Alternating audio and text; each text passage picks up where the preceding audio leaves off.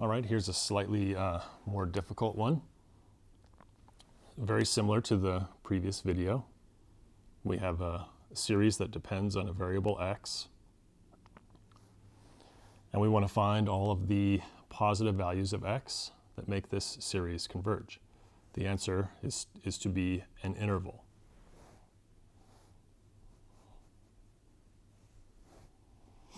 So our first step is to transform R, or transform an into the form.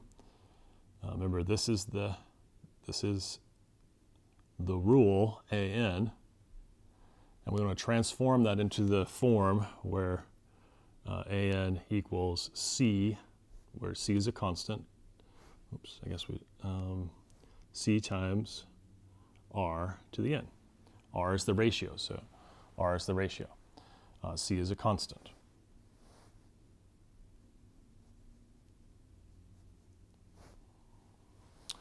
All right, so let's see.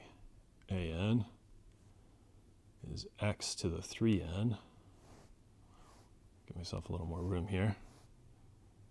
an equals x to the 3n over 8 to the n.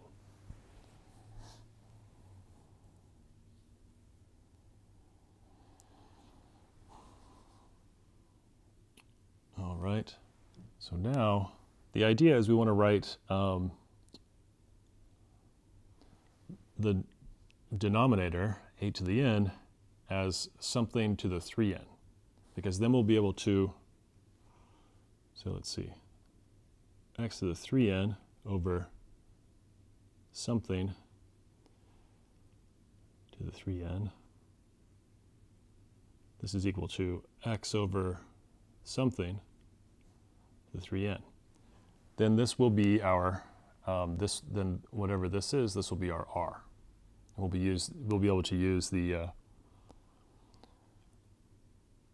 fact that geometric series converge when r is between -1 and 1. So what is question mark? All right, so let's see. Remember that 8 is 2 cubed. So 8 to the n we can think of as, maybe let's first write it like this, 8 to the n, right? It's the same thing. This is equal to 2 cubed to the n. And now using a rule of exponents, remember that, let's see, when you have, you've probably seen it this way before, x to the m to the n is equal to x to the m times n. And so we're using that same idea here. This is 2 to the 3n. So that tells us that question mark is 2. So we'll write that in there, 2.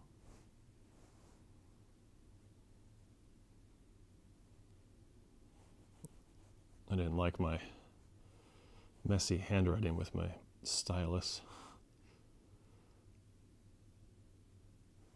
Oh man, the stylus is taking my messy handwriting and made it worse.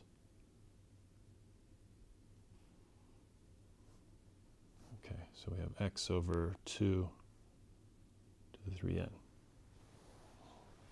All right, so now remember, so now this is r, right? That's our r. r is x over 2. So now remembering that a geometric series converges when r is between -1 and 1, we can go -1